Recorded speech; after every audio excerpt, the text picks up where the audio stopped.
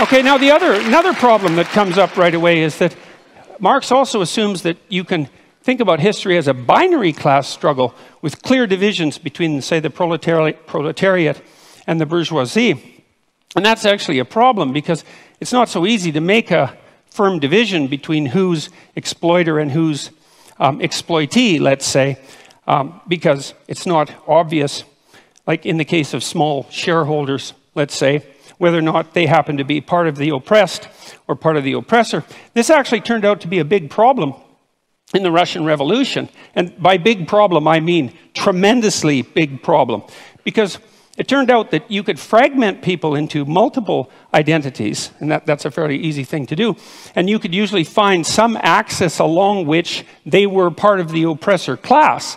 It might have been a consequence of their education, or it might have been a consequence of the wealth that they strived to accumulate during their life, or it might have been a consequence of the fact that they had parents or grandparents who were educated or rich, or that they were a member of the priesthood, or that they were socialists, or anyways, the listing of how it was possible for you to be bourgeois instead of proletariat grew immensely, and that was one of the reasons that the Red Terror claimed all the victims that it claimed.